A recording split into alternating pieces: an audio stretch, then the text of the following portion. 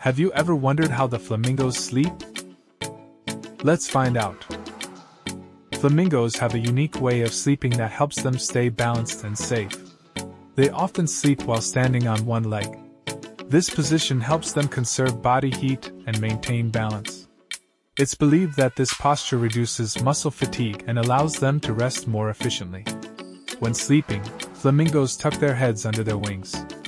This not only provides warmth but also protects their heads from potential predators.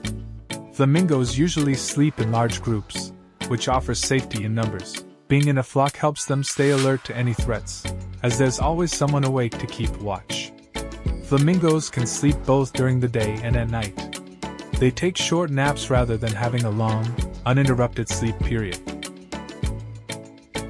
If you like flamingos and enjoyed watching the video, leave a comment and subscribe for more.